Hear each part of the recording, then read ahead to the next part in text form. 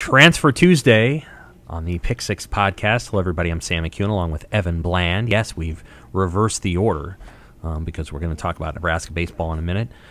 Jimmy Watkins will join us in a minute to talk about why Marcus Washington transferred to Nebraska. That happened today. Washington, the Texas player who, as we may recall, was connected to Nebraska about 5 years ago with Mike Riley. He transferred to Nebraska. That now makes 15 transfers for the Huskers.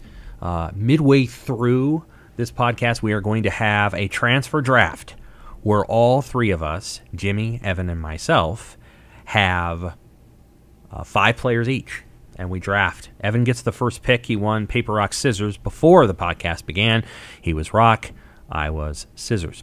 And so Evan will have the first pick. We will get to that information in the transfer draft in a little while. We'll talk about Marcus Washington. We'll talk about Stephon Wynn, who was committed to Nebraska on Sunday night.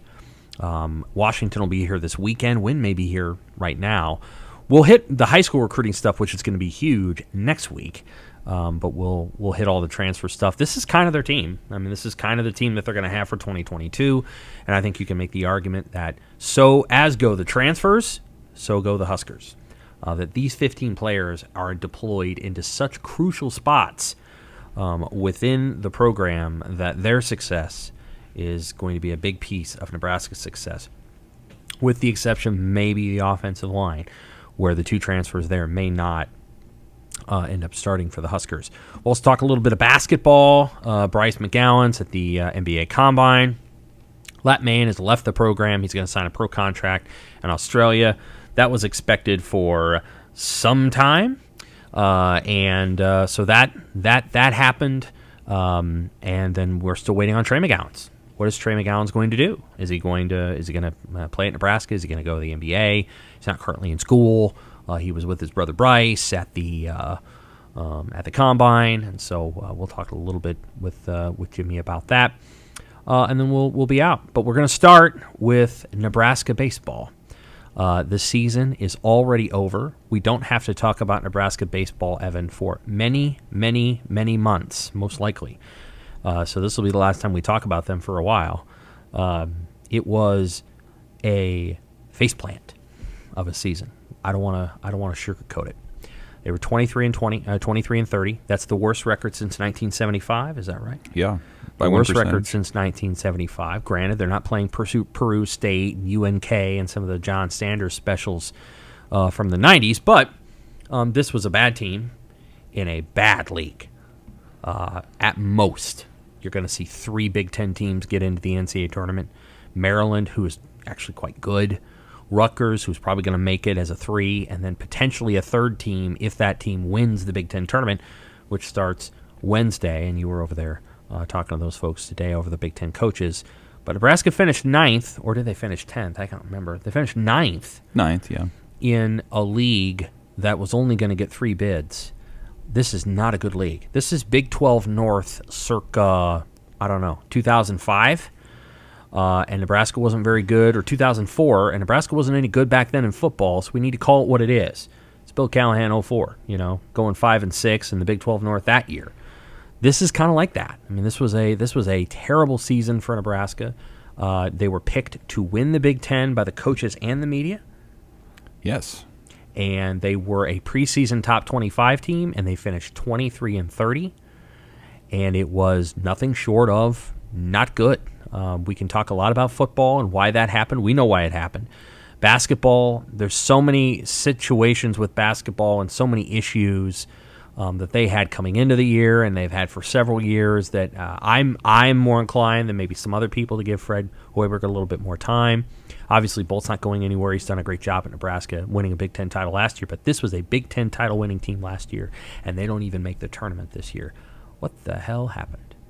How much time do we have? No, it was a mess from the start, and I'll say I put together a preseason Big Ten rankings. Also, I did not pick Nebraska to win. In fact, I can't remember anybody else locally or nationally that didn't, and that's not because of whatever. For one, I thought Maryland was that good, but Nebraska, I mean, to have picked them to win the title this year, you had to take a lot of leaps of faith. You had to believe that next wave of players behind these seniors who were critical parts of that team were ready to take the jump and to be major contributors, and that just wasn't the case this year. It manifested in all sorts of ways, Sam. I mean, some of those showed up in statistics, some of them didn't. It wasn't a very good defensive team, and sometimes that came out in errors, sometimes that just was misplays in the field. Just little stuff that sort of stacked up over and over again. I think just in the intangible kind of cultural side of it was interesting, because last year's team had such strong competitive leaders, and it felt like this year they really kind of dragged their feet on figuring out who that was going to be, and it was like, well, this guy's going to be a starter in the rotation, so he should probably be a guy, and this guy's going to be one of our better hitters, so maybe he should be a captain too. And it just, they never had that killer instinct, that sort of daily grind mentality that last year's team was so good at. So that part didn't manifest. The offense was awful, historically awful. I mean, they hit right around 250 for the year, which was, again, you got to go back to the 70s to see a Nebraska team that's hit that poorly. And that's happened in a climate, by the way, in the Big Ten, where scoring was way up this year. I mean, a lot of pitchers were drafted last year. You had all these new rotations, underdeveloped players because of the league-only season, and Nebraska just could not score runs. Forget about clutch hits. They couldn't get productive outs. First and third with one out, it'd be a pop-up or it'd be a strikeout. And so, you kind of roll all those things together, and it was a team that just never figured it out. They won 2 Big Ten series all season. Again, and a down year for the league. Michigan State and Ohio State. And otherwise they couldn't finish series. There were close games. There were blowouts. They were not discriminate as to how they lost games. They lost them in all manners. You've talked about it before. They played a lot of close games, which is indicative of a team that's certainly not dominant, and they weren't able to finish a lot of those either. Who's the 4th seed in the Big Ten tournament? Illinois. So Nebraska went, if I'm not mistaken, 2-7 against the top 4 teams in the league. Is that right? They didn't play Maryland. Swept by Rutgers. Didn't play Maryland. 1-2 against Iowa and against Illinois. Mm-hmm. And then if you throw Michigan in there, they were the 5th team. They went 3-9 mm-hmm. against the top 5 teams in the league. The reason I bring that up is I kind of put it in my Monday Rewind that for whatever you want to say about Nebraska football, Nebraska football played 7 9-win teams in the Big Ten. Lost to them all, but they played them. In a lot of ways, Nebraska baseball did not really have that much exposure to the most elite teams in the league, and in many cases, they had them at home. They had a favorable schedule, and it just didn't break their way, And then, of course, they go up and lose the 2 to Minnesota. If they win 2 out of 3 at Minnesota, they're in. Mm-hmm. Yep. Minnesota's horrible team, and they weren't able to do it. So you love baseball at all levels, and I think you follow it a lot more closely than most, certainly more closely than me. I have people in my life who love the game and know the game really well, and so there's a relationship. Is there a relationship between when you get great pitching, it's like I want to use the right word here, it frees up the hitters, and it makes them better. Like Nebraska had great pitching last year. I mean, elite pitching. They had a true Friday night starter in Cade Povich. They had a weird Saturday starter who gave people a hard time in Chance Roach, and they had an elite relief group that was, on the back end with Spencer Schwellenbach. Did that free up the offense to just play better? Because they knew that they weren't going to have to, the pitching wasn't bad this year. No. You've talked about that. It was decent, and they attacked the strike zone. They didn't give a bunch of walks. They didn't chicken crap their way out of stuff. Like they tried and they competed, but they weren't great. Does great pitching do something for an offense? In other words, were the offensive weaknesses kind of here, but great pitching helped to kind of paper over those things, and once they didn't have great pitching, that sort of mindset kind of fell apart because they needed more from the offense and the offense wasn't able to deliver? Well, I think it was just kind of a culmination of two things happening at once, where they lose that elite pitching. Like, if you would take the 2021 offense and put it on this team, this 2022 team, with the pitchers that they had this last year, I still think the offense would do pretty well because they had a lot of talented veteran guys, and that bore out in the Big Ten this year. I mean, Maryland is a veteran team. Rutgers is a veteran team, and that's why those teams were so dominant offensively. I think sometimes there's, we talk about it in football a lot, where you want to get ahead because then you can kind of open things up a little bit. I think that's true in baseball, and certainly it's true for how Nebraska wants to play baseball too, where they want to take some chances on the base paths. They want hit and runs. They want stolen bases. They want to lay down a bunt, not necessarily to sacrifice, but to put pressure on the defense. And when you fall behind because you're getting hit, like you're just going to be less apt to take those risks. And I think we saw that a lot. I mean, Nebraska's stolen bases were down. So some of it was personnel. They just didn't have the speedsters to do it. But I think they're all sort of intertwined, right? Like, if your pitching's not as good, then your hitters know that, like, there's pressure on them to hit. And I heard about that a lot last year. A lot of the hitters said that. Like, they felt pressure. First and third with one out, that should be that moment where the pitcher is feeling the pressure. But in a lot of cases, that was Nebraska hitters feeling it because they knew we haven't come through in this situation very much. And, oh, man, if I strike out here we go again. And so I think that really sort of added up. I thought Max Anderson had an interesting thought midway through the year where he used the term hero ball, which you hear a lot for basketball, right, where you want to kind of create your own shot and do your own thing. He felt like there was some of that on the baseball team too, where instead of identifying their roles and sticking to that, whether that's get on base, whether that's put pressure with your legs, whatever, like all the guys were trying to do too much. And be kind of heroes about it, and that manifests when your defense is shaky, and that manifests when your pitchers are going to get hit. And so I think some of that, it all sort of bleeds into each other, and so a lot of these confluence of circumstances sort of hit Nebraska at the wrong time. Yeah, when you have first and third with one out, the goal there is to score the one run. Mm-hmm. And I understand the whole 3-run homer Earl Weaver thing. I get it. And those are great. It's just terrific to be able to do that. Usually those happen first and second, no out. But you got first and third, one out. The goal is to get the one in.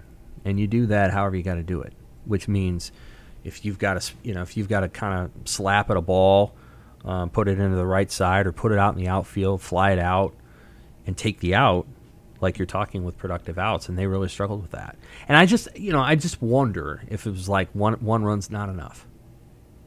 Like, we're down 4, we need 4, or, it's early and we can get this 1, but we know we're not going to hold that, so we need to try to get big innings.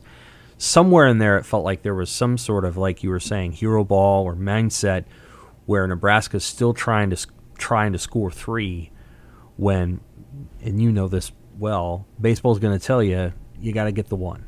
You just got to get the 1, and you have to.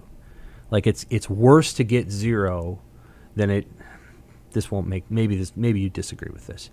It's worse to get 0 than it's great to get 3, mindset-wise. Like, if you have first and third and one out, and you don't get anything,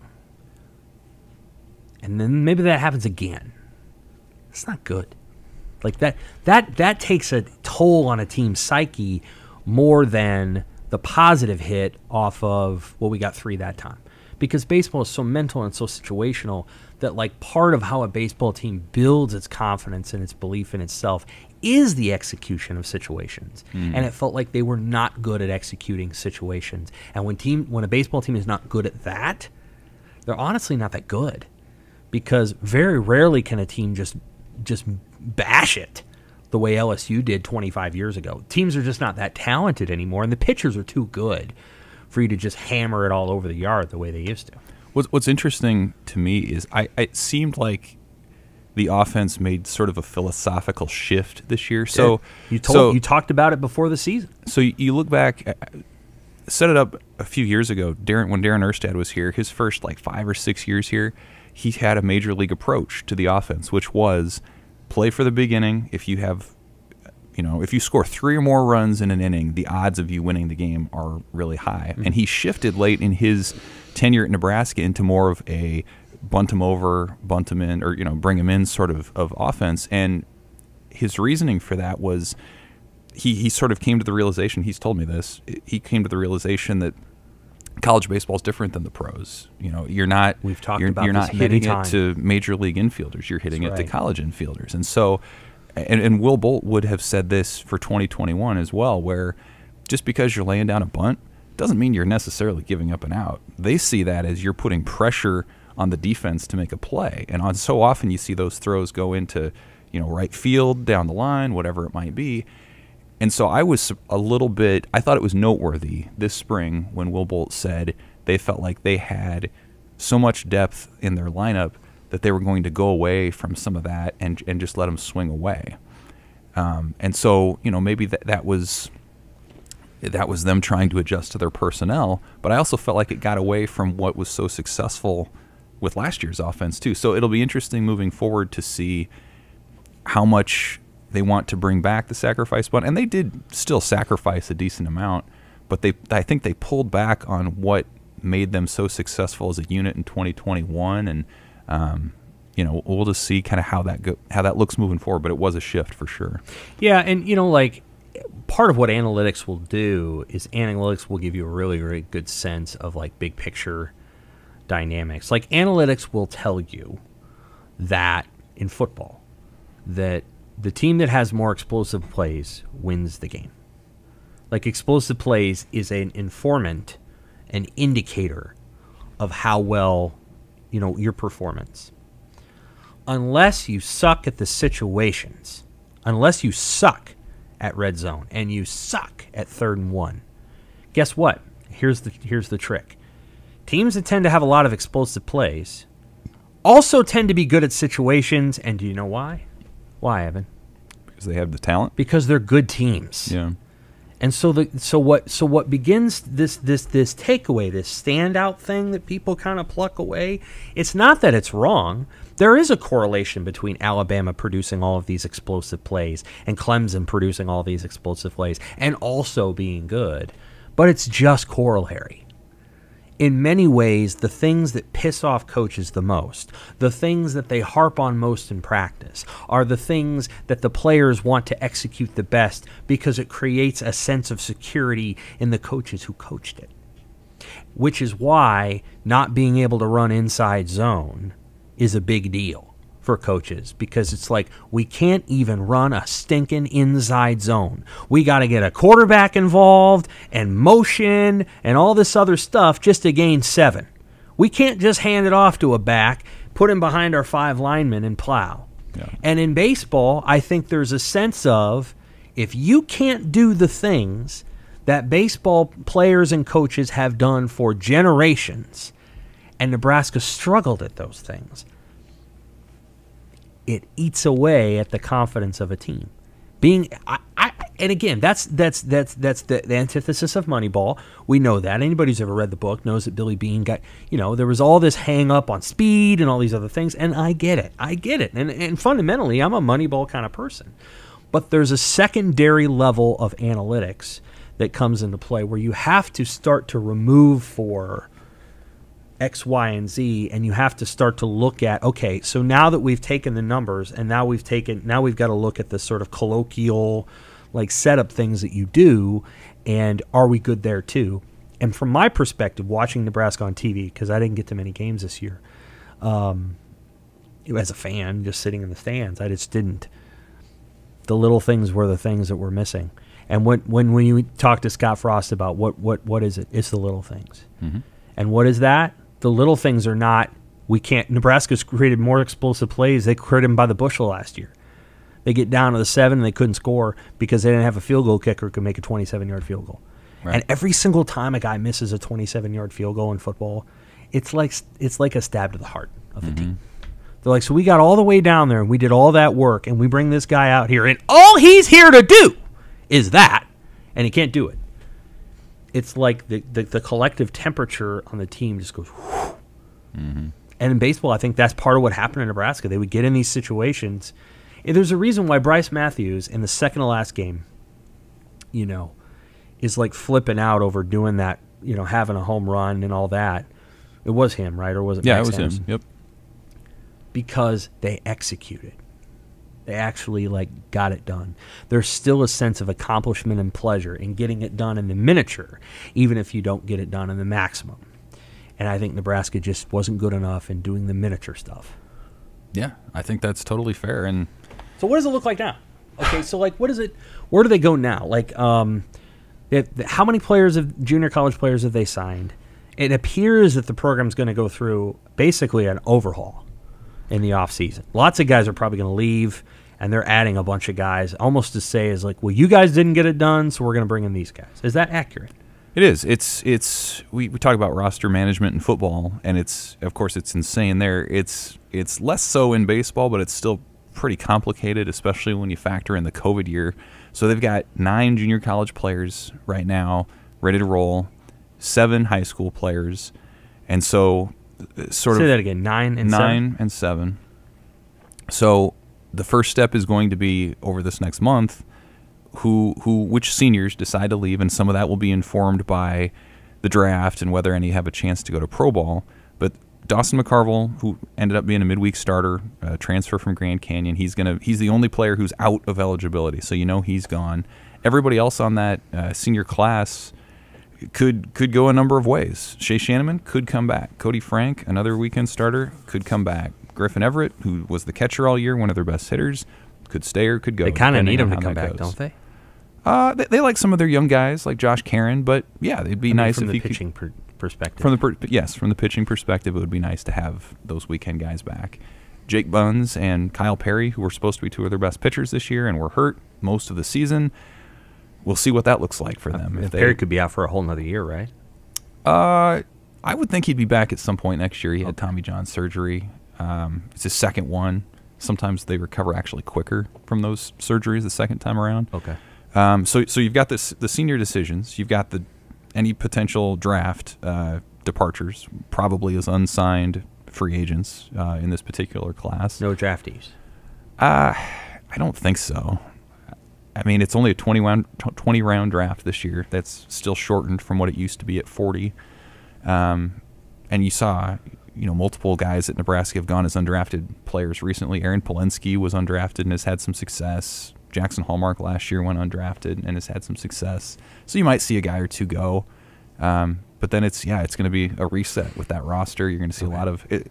It's not the transfer portal for football, but you start looking at some of these junior college players. You see a lot of pitchers and you see a lot of outfielders specifically who they feel like they need to come in and compete for jobs right away. So it's going to be a much different looking team. And to be clear, junior colleges in baseball are very different from junior colleges in football. In football, junior college, I'd say 90% of the athletes who go to junior college are there because they could qualify. Not all of them. Will Honitz was an exception. Aaron Rodgers was an exception. Most guys that go to JUCO are there because they couldn't go to the school they wanted to go to because they couldn't get in. In baseball, it's not that. There are a lot of guys that go to junior college because the scholarship numbers at a lot of these schools don't. Now that may change, but they don't really pan out.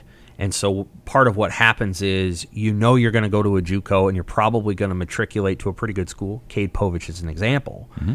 I think Cade probably could have gone to a few places out of Bell West, but I think you go to JUCO, you prove it, and then you're going to be in a good spot going into college. So people would look at 9 junior college football signees and they'd be like, "Oh,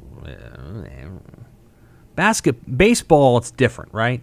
It is. A lot of these guys are going to come in and play right away. The junior college baseball is not that far below what's going on at the non-SAC level. No, Nebraska's had some good luck with it over the years. They have. Tanner Lubach was one a few years ago. Povich is the example. Yeah. Jake Buns was a JUCO guy. Cam Wynn, I believe, also, who was drafted last year.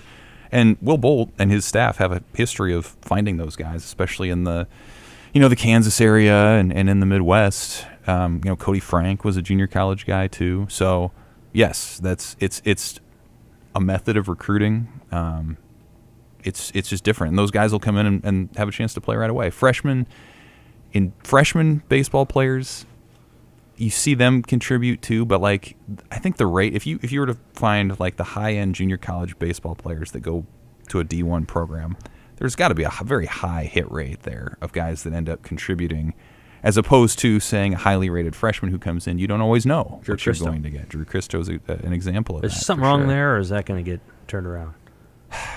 He just, he had the one pitch this year. Command was elusive at times. He was healthy as far as I'm aware, and they just felt like he needed more time to acclimate. So he was a top 100 recruit. Yeah. We'll see how that goes, but I mean that certainly played a part in things too. And that the challenge here is they got to the point where they started playing fewer and fewer non-conference games because they were getting toward the end of the year and they had finals and all that. B, they had no margin for error. And when you eliminate a margin for error, you can't go throw a guy out there midweek and find out. You can't do it more than once. So I think that was part of the challenge too, is like, I think a lot of eggs were put in we need to make the Big Ten tournament basket. You wrote about it, I think, 4 weeks before the end of the season, and rightfully so, Evan, rightfully so. But I think what you wrote was in part a reflection of what the team was thinking about, yes? Like, we're not in the top 8 teams, and we need to find a way to do it. And to be honest with you, outside of the final weekend, which I guess they won 2 out of 3, they managed to fritter away the one game against Minnesota, the disastrous rain-delayed game against Illinois that they never should have blown, and then, the game against Indiana. It felt like pressure kind of got to them late. It did, and they had so much help along the way. I mean, Indiana got swept on the last weekend. All the teams in the bottom 4 or 5, and you wrote about that too, about the log jam between 5th and 12th in the league played out. I mean, all those teams, Nebraska had every chance to pass most of those teams, and they didn't do it. And so, the conversation I thought last weekend about the whole Purdue cancellation thing was humorous in the sense that, like, how did it come down to this? How did it come down to Nebraska having to worry about the weather 600 miles to the east and to worry about the curfew policy for Maryland on a Saturday night? Yeah. Like, it never should have come down to that. And I mean, again, like putting it all together, you have to put it all in context, right? Because like we said, they were preseason favorites. They were a top 25 preseason team. Mm-hmm. And this is what they were reduced to at the end. So certainly a humbling but fitting end of their year. Last question, and then we'll get on to transfers as Jimmy Watkins joins us. Okay, so what's the calendar here? A lot of guys scatter. Anybody going to the East Coast League? What do they call it? Cape Cod? Yeah, anybody going to Cape Cod? Max Anderson, for sure. Usually that's where your best prospects go. Yep. So he'll be there. It'll be a lot of summer ball. A lot of Huskers usually end up in the Northwoods League. Northwoods League, up in Wisconsin and Iowa and Minnesota. So your top players go to like the Cape and some of those places to face the best competition. Mm-hmm. Otherwise, Nebraska puts an emphasis on where can you get the most at bats or the most innings, and Northwoods tends to have been that place for them. Is that a wood bat league? Yes, it is. So Cape Cod is a wood bat league. I believe so. Yes. Now the transfer rules in baseball, they're going to lose some players. Some players are just going to leave. Some. They have not lost many. Not the MLB draft. They might get a guy that decides to leave because of that. But I'm talking young players here. Yeah, maybe. There hasn't been all that much movement in the roster in the portal era for the baseball team. But yeah, they might lose a couple. Yeah. You've got the draft in mid-July. You might find someone out of the portal or two. I think a lot of your biggest Big Ten success stories have come about because teams found players out of the portal. Yeah. Whether that's other D1s, D2, D3, even some NAIA. So we'll see what Nebraska does there too, but so that's kind of how it's going to go, and then they'll report back in August. Yeah, it'll be an interesting thing to watch. Just what the roster looks like, how it's different. I think you would agree that the Big Ten's not going to get dramatically better next year. Maybe it will. Maybe I agree with that.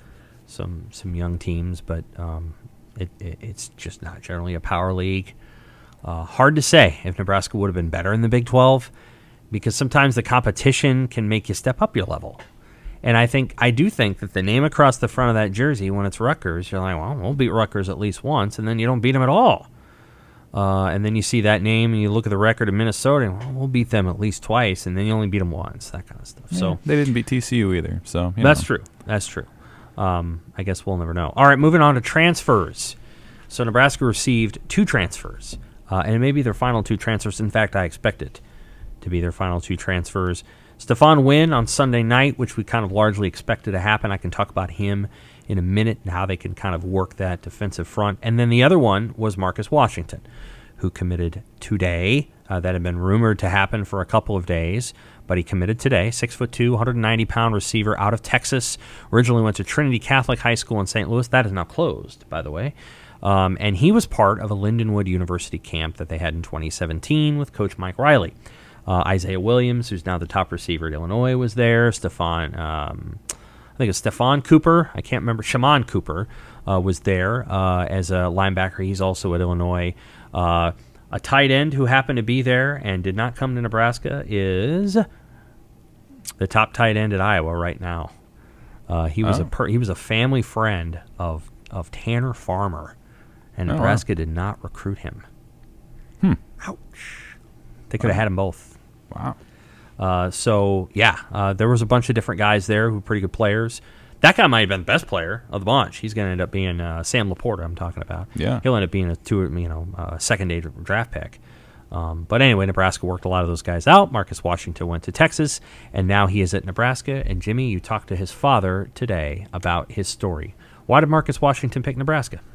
Well, speaking of family friends, Marcus Washington's father, Nunu, grew up one door down from the cousin of Nebraska Director of High School Relations, Kenny Wilhite. They played high school football about 18 miles apart. They grew up together. They spent summers together. And throughout this process, Marcus's dad is very concerned about what Marcus's life is going to look like after football. He thinks he encourages his son to chase NFL dreams, but he also he was impressed by the things that were not about football, which is what he said with the conversations that he had with Wilhite. And that's things like the kind of Nebraska has a setup where they're very hands-on. They offer a lot of resources for student athletes after they graduate, that sort of thing. But I think, part of it too is that Casey Thompson and Marcus Washington played together at Texas. Those guys have pretty good chemistry. Marcus saw an elevated role at Texas last year while Casey was the starter. He caught some passes from Hudson Card too, but mostly played with Casey. His dad has been talking to Mark Whipple a lot. He's been impressed by Whipple. He thinks Mark Whipple's offense, he likes the pro style. He thinks that'll better prepare his son to play in the NFL. He also likes that Lincoln is smaller than Texas, or smaller than Austin, because he thinks that it will help his son focus on just football, which is obviously what we're talking about here. Are you saying Austin is a more interesting town than Lincoln? I didn't say it. That's what Nunu Washington said. That's a common refrain from parents That's of what football Nunu players. Washington said. I didn't say it. That's just what the parents said. So, yeah, I think it's this is more of a life call, I guess, than it is a football call. Of course, it's a football call because you're making the decision where you're going to play football. But it's a bigger picture. Marcus's dad was a good football player in high school and then sort of steered down the wrong road, ended up in jail for a little bit, and he's determined for his son to carve out something better for him. That's a story I just wrote while you guys were talking about baseball. So I think that's why, if there's one big reason why Marcus Washington is here or going to be here. Speaking of baseball, they just, as we're talking about people leaving, Leighton Vanjoff, who was their left fielder for a lot of the year, decides he's going to transfer. So live as it happens, he's moving on. Yeah, I think it's going to be a couple of those. When you have a year like that, I think, don't you inevitably think, okay, things are going to change. I mean, they didn't bring all those junior college guys in to, sit the bench and, and eat hot dogs. So, Marcus Washington is an interesting player. In some ways, he's the logical replacement for Xavier Betts. Betts is probably not coming back, or if he does at some point, that'll have to be, a moderated or mediated process because I don't think there's a scholarship available for him. Washington's game is somewhat similar. Long striding receiver, good 50-50 ball downfield, kind of a deep ball guy. Fluid, player. Probably not quite as fast or as dynamic as Betts, but had his moment. And obviously has a relationship with Casey Thompson. Anytime you can go play with a quarterback who knows you and has thrown the football to you quite a bit, I think that's encouraging. And so he probably becomes one of their X receivers, right? In this particular offense, I think that Whipple is going to move guys around. They're going to learn multiple positions. They're going to be all over. But I think it's fair to say that Trey Palmer will probably be very close to the number one option. Omar Manning will be up there too. Garcia Castaneda, we'll see. Got to figure out a way to use Oliver Martin in a way where he actually gets the football. Alante Brown. I think I feel pretty good about where Alante Brown is going to play on the field. He needs to maneuver in the middle of the field, I'd say most part. But Washington's probably a guy that you stick outside, and he's one of your outside receivers, valuable in the red zone, guy that can hit deep routes between the numbers and the sideline. And then you can also probably bring him over the middle and get him to catch something over the top of a corner, get inside of a corner, get over the top of a safety, those kind of things. I wouldn't describe him as an NFL draft pick at this point, but I wouldn't have described Samori Toure that way either, and Toure was drafted. So it's an interesting pickup for Nebraska. The other one that they got was Stephon Wynn, 6'4", 307-pounder from Alabama, played 4 seasons there, was effectively just behind players who are really good. And early in his career, he was behind some guys that are already in the NFL. This most recent year, he's basically behind 3 seniors. I wouldn't describe any of those guys as like first-round picks at this moment, but they're all pretty good players. And he's kind of the 4th guy. And he probably wasn't going to play a ton there. He would have played some. I think it would have been in a rotation. Alabama does tend to run kind of a 3-4, but they also kind of run that, whatever you call what Nebraska does, that 2-4-5, it's 4-2-5, whatever you want to call it. And so Wynn probably wasn't going to get a ton of time on the playing field, and Alabama has very dynamic players either right outside the tackles or behind them. So their inside linebackers are good. Their outside linebacker, obviously Will Anderson being one of them, are good. And so a lot of the featured players within that defense were those particular guys. So Wynn comes here. He's going to probably have 2 years. He was a 2018 enrollee at Alabama. Obviously, the 2020 year doesn't count because of COVID, so he's probably got 2 years left, and I think could be a really nice player. They've basically reset themselves on the defensive line. If you're going to say Phildarius Payne, Jordan Riley, Casey Rogers, I think the 3 that they've got, Mathis, Devin Drew, and Wynn, have greater potential than the 3 they lost. Now we'll see if that potential becomes a thing. But I think that they probably got a little bit better in terms of their talent. I think all 3, Drew's a 3-star, Wynn's a 4-star, Mathis is a 4-star, and Jordan Riley was a 4-star, but he didn't play a lot of football at the major college level. He's been hurt a lot. Rogers was a hard, kind of a ham and egg 3-star guy that bulked up and worked really hard, and I wish Nebraska still had him. And then Payne was a guy that probably needed to play, and I don't know what he'll do at Virginia Tech. I assume he'll be an outside backer. He's a little heavy for that. He's a guy that probably needs to be an undersized defensive tackle, and he wasn't. That's what he was in JUCO. He's not quite fast enough at this level. And O'Shawn Mathis, a little leaner, a little taller, is. That creates a scenario now where Nebraska has 15 transfers. And, Jimmy, what you did not know is that we are going to do a transfer draft. I'm ready. Each one of us get 5, and we are going to carry this through the season. We're doing this draft now. And if they add a 16th player, I guess that will go for a player to soon be determined.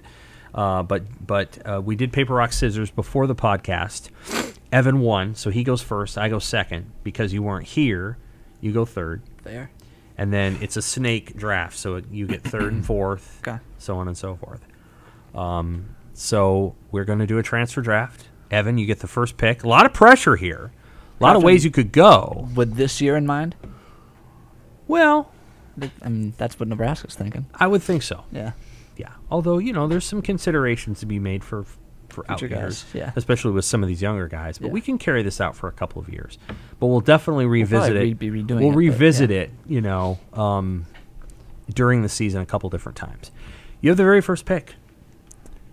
I mean, yeah, I got to go with Casey Thompson, the likely quarterback starter, the first quarterback other than Adrian Martinez to hitch his cart to Scott Frost's horse, or however you want to say it. So, starts with that, man. New quarterback. How is he different from Adrian? How different does the offense look? Give me Casey Thompson. I'll take O'Shawn Mathis, the outside linebacker, pass rusher who's here for probably 1, but maybe 2 years. Just a dynamic player, I think, can come off the edge and can create some problems for opposing defenses that will also opposing offenses that will also free up interior pass rushers. So I'll take O'Shawn Mathis. You get 3rd and 4th picks, Jimmy. I'll take Trey Palmer, and I will take Tommy Hill for similar reasons. Okay. Both guys that we expect to be immediate impact players. I think we think Tommy Hill's going to get that second corner's job. We just talked about Trey Palmer being the number 1 option. But I also like, particularly at these positions, I like flair. I like swagger. I like, both have it. Yes. I like talk. I like trash talk. I've talked to both of these players about trash talking to each other. And they're both they both get animated when you ask them those questions. Both got the athletic traits that you're looking for out of that position, and both, I mean, in Trey's case, comes with some really high pedigree, 5-star kid from LSU originally, knows the position coach. That's huge, and can because of that relationship, I think can set a tone in that room, whereas most transfers don't get the chance to do that. And I think Tommy Hill, Nebraska wants Quentin Newsom to be big, loud, vocal guy this year. He's the top corner. They want him to assume that role. But that takes some adjusting to. And I think that when you have someone like Tommy Hill, who I've never seen him in a locker room or at a practice, but it just seems like he takes more naturally to that setting. I think maybe he might, at the very least, help Newsom along in that regard, if not share some of that responsibility with him. It's my turn. A few ways you could go here, yeah. I'll take Devin Drew. Snap-heavy guy that can do a lot of different things for Nebraska, and I think can hold up in there, and a savvy guy. If you get 25, 30 tackles out of him, he can be extremely valuable. Evan, you have the next 2 picks. I'm going to go Timmy Bleekrode, especially if Nebraska is going to continue to play these close games. As you've said, if you have a kicker that can make those 27-yarders and makes your decisions easier, adjust your play calling, I mean, that guy can impact things a lot of ways if he's close to the automatic, especially from the 40 in. And I'm going to go, this is maybe more of a long-term pick, but I'm going to go Chubba Purdy. I think, whether he gets significant snaps this year because of injury, how interesting he makes things in fall camp and moving forward, I think he really impressed in the spring game and the limited chances that he got. So we'll see what his impact is this year, but I like him certainly long-term too. All right. I'm going to go with a receiver too. I'm going to go with Isaiah Garcia Castaneda, based on the things that I've heard about him and what he might be able to bring to the table. Bigger physically than I thought he would be. He's a fairly physically sized guy. He's probably 6 foot, but he's not 170 pounds. He's a bigger guy, and he does actually remind me a little bit of Samori Toure, but only a little thicker. I think he's going to have a nice season. I think they like what he can bring to the table. My 3rd pick is Isaiah Garcia Castaneda. I'm taking the new guys. Taking Marcus Washington and Stephon Wynn. Again, 2 guys that are going to play, which is, I think, great value at this point in the draft.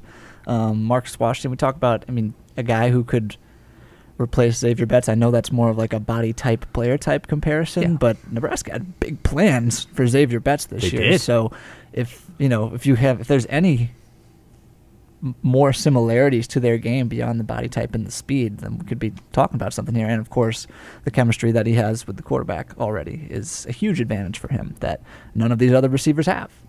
They've got to play spring ball with Casey, but Marcus Washington got to do a whole lot more than that. Stephon Wynn, same thing. Not only is it he's playing at a position that has been spotlighted for most of the offseason, be it via transfers or coaching changes or the leader of that position group advocating for more players being brought in at that position. So we heard in the spring that the offensive line was pushing the defensive line around a little bit. I think Stephon Wynn is part of the solution to that problem. Brian Buschini is my pick. The punter, the FCS punter from Montana, had a hot and cold spring game. It's my feeling that a punter is more valuable than a kicker at the collegiate level because of field position and because what I've watched is at the collegiate level, there aren't that many elite kickers, and you rarely run across them. Like I don't remember in the last several years running across an Alex Henry in the Big Ten, and there might have been, but I can't remember who it is, or a Justin Tucker or whatever.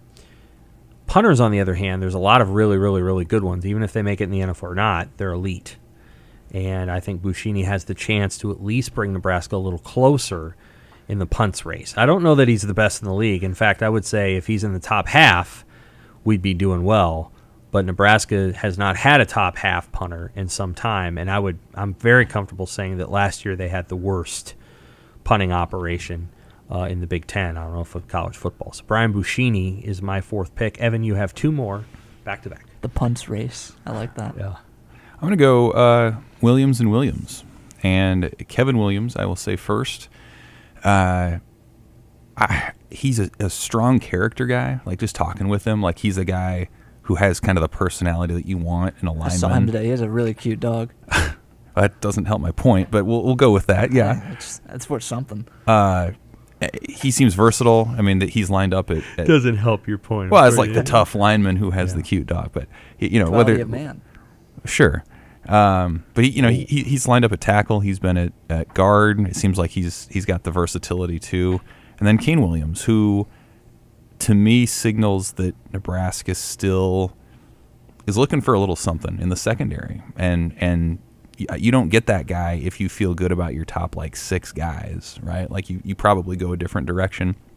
So the fact that they bring him in that climate as a chance to contribute early. He's gone through an SEC season before, has a little bit of seasoning in that regard. Give me Kane Williams too. Betting big on the long-term guys, Evan. Purdy and Williams. Playing the long game. Keeper league. I only have two left. There's only two left, and I go first. Okay. So it's Hunter Anthony or Omar Brown. Okay. I'll take Hunter Anthony. Okay. Because you took Marcus Washington already. I did, yes. Yeah. I'll take Hunter Anthony, the Oklahoma State transfer.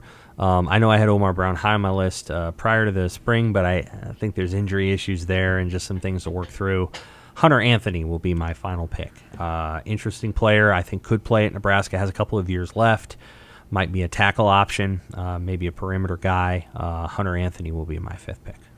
I guess that leaves me with Omar Brown. Not to... You don't know much about Omar. I don't know much about Omar Brown, but he does have the words All-American in his bio on Huskers.com. So that's promising. And that, jokes aside, that kind of pedigree is I think almost more important than stars in terms of immediate impact. Obviously the 5-star guys project better, but a guy who has excelled in college football, not at this level, but a guy who has excelled in college football. Maybe he's sort of floated down the depth chart because of injuries for now, but if you need a guy who can step in immediately in case of other injury, I'm leaning towards the guy who has produced at the college level before. All right. Well, there we go. Did you keep a list of that? I did, yes. That's good. That's very good. Leighton Banjoff leaving. Want to surprise you? I don't know. I mean, he's one of those guys who had it rough. I mean, there was a COVID year and he had an injury, and so it's been a little rough for him in that regard. But I don't know. I guess a little bit. They liked his bat. He was really good in 2020 before the season got axed. But they're going to turn this thing over, man. The coaches were. Oh, it has. They were not happy with how things went. It's going to look a lot different. It's going to be really, really interesting. Okay, we'll get more to the high school recruiting coming forward. I thought we could talk briefly about any of Trev Albert's comments, if any of those jump out at you. The red balloon thing does not move my heart. And let me be clear why. I haven't been a fan of the program. I don't think I've held a red balloon I don't remember getting one as a college student. I don't think I've held a red balloon since I was in elementary school. And so it isn't something that, but my children have held these red balloons and they've let them go. And I know it's a small joy to them. But I don't necessarily have the same investment level. I've taken photos at times of the balloons in the sky after a touchdown, or made a joke that everybody, premature, release of the balloon when a penalty calls a touchdown back. But at the end of the day, when Trev Alberts said what he said about the red balloons last night, the thing about the helium is legitimate. It is unbelievably expensive at this moment, about a third. I found this out on Radio France International. About a third of the world's helium is produced by Russia. They had a new plant go online in the far east of Russia, and of course people who know the geography of Russia know that Russia extends all the way beyond every nation in the Pacific Ocean, I think, all the way out to, almost touching Alaska. And so this plant is all the way out there, and it, I think it was helping supply helium for not only the countries around the Pacific Ocean, such as Japan and China and others, but also partially the United States. And of course, we're not receiving any imports, I believe, from Russia at this time because of its invasion in Ukraine. So the cost of helium is absurd. According to a Miami Herald story, it is costing $1,800 a liter. They were paying $74. Whoa. So if we can appreciate the cost of just making the red balloons each Saturday and the value of that's part of the issue. I know people will talk about the environmental impact. I don't want to delve too far into that. I do know there is an environmental impact. We'll have a story about this tomorrow. I know there is one. I do think that's part of the concern, but I really do think that the other part of the concern is helium. The cost of helium is like making the balloons out of gold. Not quite gold, but you know what I mean. Some other precious metal. So it's like blowing gold into the balloon. Anyway, they need the helium for the UNMC MRI scanners and other things. So that's where it is. But did anything else jump out at you about his division? Talks about divisions or talks about whatever? I had his comments about divisions jumped out to me. But first, I would like to say you could make a real juicy clickbait headline out of that balloons Russia thing, like something like how the Red Scare impacts the red balloons or something like that. You could do something. It's not the Red Scare, but I understand what you mean. You could do something with that. The part about the divisions that jumped out to me with Trev Alberts talking about divisions last night is that a guy whose program it directly disadvantages to have divisions eliminated came out in favor of eliminating divisions.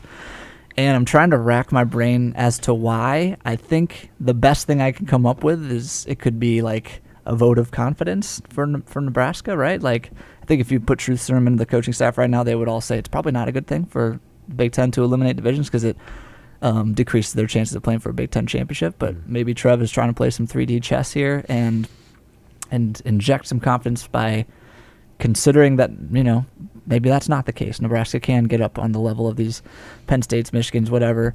I just thought that was interesting that he came out in favor of something that would hurt his program's chances of returning to national or even regional relevancy. Yeah, well, I think there's a possibility that it would. I mean, obviously, Nebraska hasn't been to the Big Ten championship since they went to East and West. So it's not like they've been real close. The only year in which they were really close was 2014 and 2016. And they weren't that close in 2016.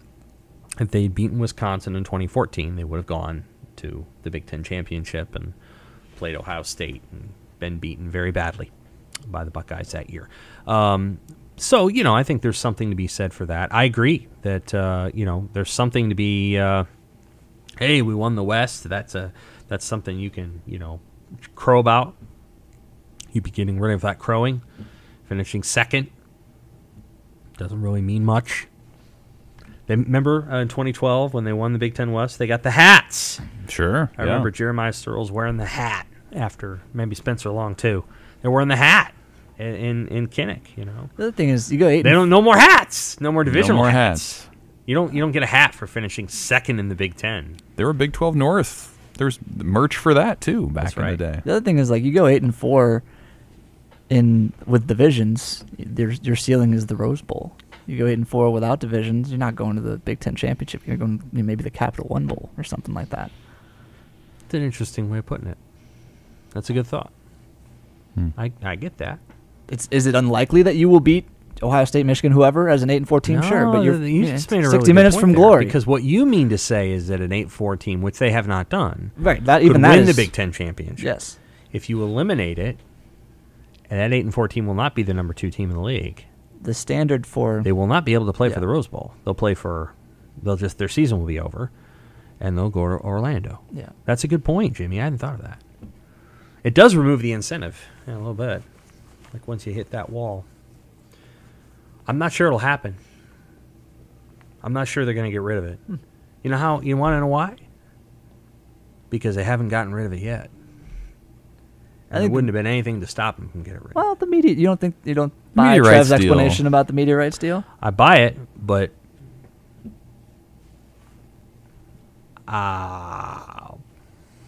I think about that question for a second. Think about it. What would the media rights deal have to do with scrapping the divisions? I know, but I'm curious if you do. I don't. I want to know if Oh. Michigan, Ohio Yeah. State, Yeah. if the value of that game goes down because they might play again. Not if you move it, I don't think. If you move it, it ain't worth the same money. Really? Okay. That's a Part of the traditional special of time Ohio slot, State, yeah. Michigan is Saturday noon, 2 days after Thanksgiving. It ain't middle of the season. It's not that. It's not Oklahoma, Texas. Could be. Which of the two games is bigger? It's not close. That's right. Some of that's because of where that game's at. And I'll tell you why. If you go through the 80s, in the 70s, the Ohio State Michigan game was bigger. In the 80s, Oklahoma Texas was bigger.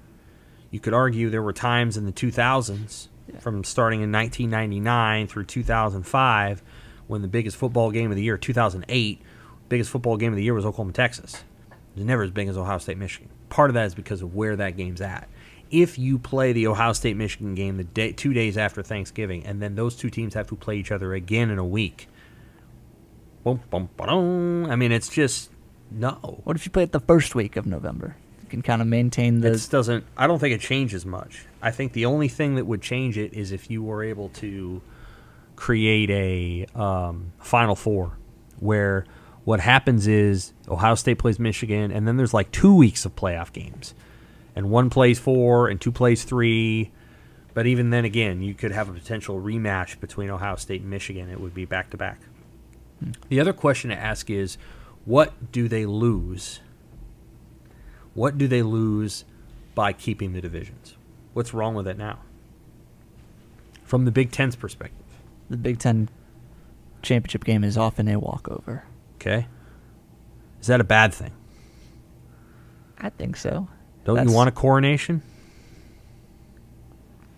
If your goal is to have easier access to the college football playoff, then yeah, you would want your best team to have the clearest path to that point. This also goes to my point last week about what if they make the conference championship games an automatic qualification. But they've removed that restriction, right? That's what the NCAA has done. You don't need a conference championship. Right, but I'm talking about for the divisions, I playoff, suppose. like in the future, it could be if they expand the playoff that you win your conference, you are in the college football Then playoff. it becomes a different story. But Yeah. then see, that's the thing. They don't know that, though. Right. I think that's likely, though. They don't know that.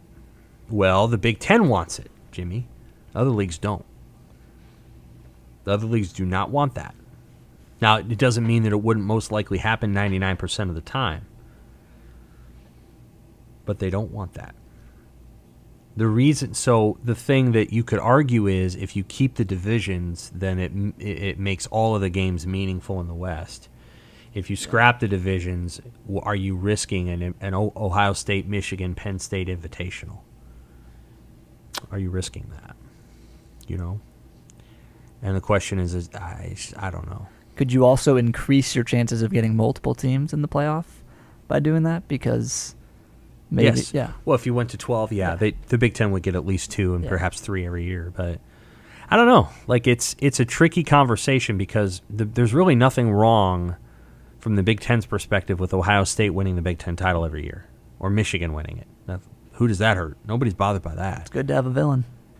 There's nothing. But nobody's bothered by those two things. And so, like, is Ohio State, Michigan going to be willing to change, or are they going to be willing to risk that they might play each other twice and play each other back to back?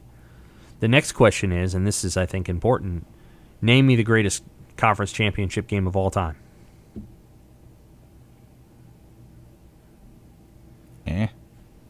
Got one? Name me the great. I don't know. I think it's hard to name the greatest anything of all time, but I think that's could be because there's not a ton of weight placed on them right now. So But why? they- So there why? may be soon. Why gear anything you do toward that game if it doesn't matter? You could make it matter more. That part of the reason could be because we're getting all these walkovers in conference championship games. Sure. My point being that, like, I would say the greatest game ever played in a conference title game was the SEC championship between Georgia and Alabama in 2012, where Aaron pretty Murray is intercepted with 4 seconds left. The Hurts and, game. you know. Yeah. That was a different game. Yeah. The Hurts Same game teams, was, though. it was the same teams. There's been a couple of classics in the SEC. There actually was an incredible Big Ten championship game between Iowa and Michigan State. Went right down to the end, 16-13. Yep. The very first one was very good with Kirk Cousins against Russell Wilson. Of course, Russell Wilson won that game because he's the better quarterback. But generally speaking, what the conference title games have functioned beautifully as is a television property. They are not, and of course the 2009 Big 12 championship game, memorable. They function really well as a television property. That's what they do. They don't necessarily function as unless it's in the SEC, a knockout game. And there's been a number of times where the Pac-12 has had a team lined up, Utah a couple of years ago, and they get knocked out because they lose in the title game. And so I think my point is that, like, why create a system that has that helps you determine who should play in those two games at all? I think that the driving thought process behind it is, well, the reason you get rid of divisions is because, to be quite frank, you're not playing all the teams over the course of 4 years. Like, Nebraska could go 4 years between playing Penn State. They could go, a whole class of Huskers could come through and never play a game at, I don't know that you'd want to, but play a game at Rutgers or at Michigan or at Michigan State or at Ohio State. And I think there's a thought process there that, like, what's really a problem is that Nebraska doesn't really need to play Purdue and Northwestern and Illinois every year. They need to play their little pod, build rivalries there, and then treat Purdue just like you do Michigan State. I don't have a burning desire to ever go. No, there's no offense to that place. It's a lovely campus. You guys drag that campus every opportunity. The campus is okay. Or whatever. I just have no burning desire to make the 2.5-hour drive down from Midway Airport and sit on the back of a golf cart going to Ross-Ade Stadium ever again. No. It's a beautiful. The campus is actually quite pretty. It is. It's a nice campus. Fine. Yeah, it's fine. But I don't have a burning desire to ever do that again. So, like, I can't imagine the Nebraska coaches are like, now, here's one thing we get to do. Now, Indiana wants to play Purdue every year, and I'm sure Purdue wants to play, someone. But you know what I mean? Yes. Now, I kind of like going to Northwestern. I like going up the train and going to Mustard's Last Stand and getting a dog and then going inside and watching kind of a neutral site game in a nice city. That's cool. But, I don't ever have any burning desire to go back to Champaign, Illinois either. Agreed. And sit way up top and look at a field that looks like it's been faded by the sun and, walk by that photo of Lou Tepper and, all the coaches that they have, the photos that they have in the lobby of, Ron Zook and Lou Tepper and all the other coaches they've had. Yes. I don't have any burning desire to return to that place. I'm guessing Nebraska football fans don't either. No, I don't think so.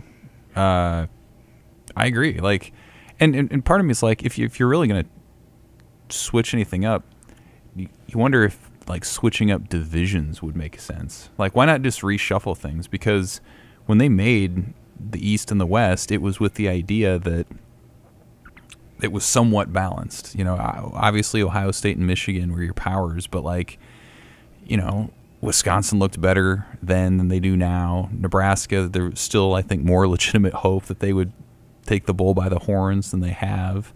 And then Northwestern's won the thing. So I don't know, what if you scrap geography for the divisions and you shuffle that up a little bit, put Penn State in one opposite of Ohio State and Michigan, keep those two together to preserve the rivalry and to prevent a rematch. But I agree. Because the Big Ten hasn't rushed to scrap divisions, to me suggests that they still see a good amount of value in it as they protect some of their top games. Basketball, Jimmy, Latman leaving. Latman leaving.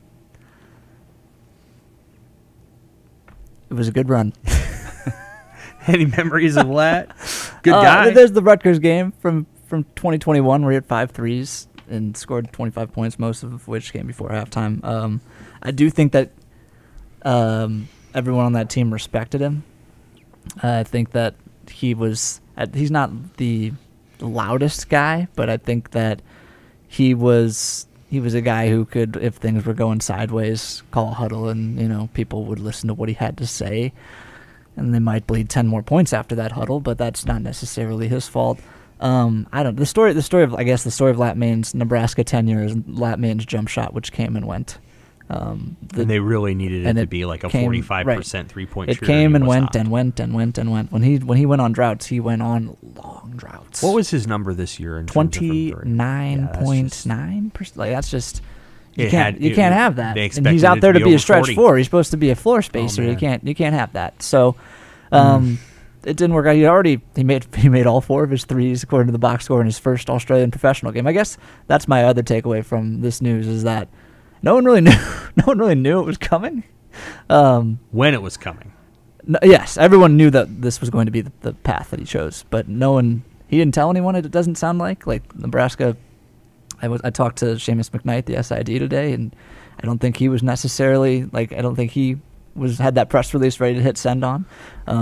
I think Lat was just moving on with his life and focused on that. He's never been a big social media guy, which I respect. I don't think you have to announce every step that you take in your life. Would have been helpful for me, but that's okay.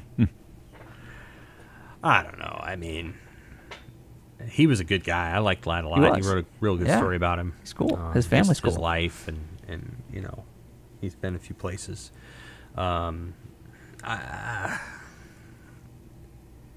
Second game of his career, he had a 3 to tie the game, I think, against Nevada, and he turned it down. And it made no sense because he had a really good first game. It's just, Nebraska's got to get, the way I would put it is, they've got to get one of these transfers that they get to really, really, really be good. And Trey McGowan's was good, but he wasn't. I mean, Trey was hurt, and there was other things going on. They need one of these transfers to be really special. Pop, yeah. And, I think Sam Griesel's the guy that would. You can argue Delano Banton was that. I mean, he got drafted in the NBA, but Delano was hit and miss too. Teddy Allen was hit and miss as well. They have to find a guy that's just consistently good. And CJ Wilcher may be that guy. I thought CJ was extremely dependable over the last half of the season. He did what you wanted him to do, which was make threes. Yeah, and even showed a little bit more off the dribble shake than he showed at the beginning of the season. I think you can see the way they're going. They've added 3 grad transfers. They want steady. They want you look at where they're grabbing guys. North Dakota State, Sam Griesel is a winning program. SMU's a winning program, won 20 games last year. Juwan Gary, Alabama is a burgeoning winning program. So this is more of a bet. I was thinking about how to phrase the shift in dynamic the other day when just kind of looking at the roster. I think this team is more likely to, I think the parts themselves, we want to use the sum of the parts analogy, the parts themselves should add up to less, but I think these parts added together are more likely to add up more. The sum of these parts are likely to add up to more than what they should than last year's group would. Can't be any agendas. Yeah. That's what, you saw Sam did an interview with a podcast the name of which I am forgetting right now last week, and that's something that he said. That's what everyone says at this time of year. And there's no selfish guys on this team. I kind of believe it a little bit more this time around. There are you think about, I'm not casting aspersions on any of these guys, but Alonzo Verge had 1 year to prove that he was an NBA guy last year. Bryce McGowan's... Well, Bryce had an agenda, too. Well, no, we're getting there. Yeah. We're getting there. Bryce McGowan's came in thinking he was going to be a one-and-done guy, and this was my NBA mixtape season. So these guys are less like that. Of course, everyone wants to play in the NBA, but I think that when you have a guy who needs to play 4 years to get to the NBA, it's just different. I totally agree. And the year before, Teddy wanted to, and he looks like he's going to have a chance now that he's went to a smaller school and dominated there. And Banton was actually quite unselfish, so he didn't have an agenda. But I think agendas are the thing they've got to try to get rid of, and they've just got to find a way to. It's got to be all about winning. It's got to be all about winning. And then you said you need these transfers. I think they need one of the freshmen to pop, like one of the new guys. Sure. Ramel Lloyd and Jamarcus Lawrence in particular. I was texting with a coach who thinks that Emmanuel Bandamel has some untapped playmaking potential, but the fact is that dude has never been a decision maker with the ball in his hands at the Division I level. He's been like a 3-and-D guy, and maybe there is more there, but even if that's true, I don't think him and Sam are going to be enough in that guard. They need more pop. They need Ramel Lloyd to provide that, or Jamarcus Lawrence, somebody. I think they could have the best defensive team they've had in some time. It's very possible. So they weren't great defensively the first 3 years. Another dynamic shift. Look at who the guards were last year. Look at who the guards were this year. Last year, Kobe Webster, Alonzo Verge, Keisei Tominaga. Keisei's still here, but those are healthy. Yes, right, but he wasn't. What are the commonalities between most of those guys? Short, shifty, jitterbuggy guys, offense first. Sam 6'6", it's not like that. Emmanuel Bandamel 6'4", not like that.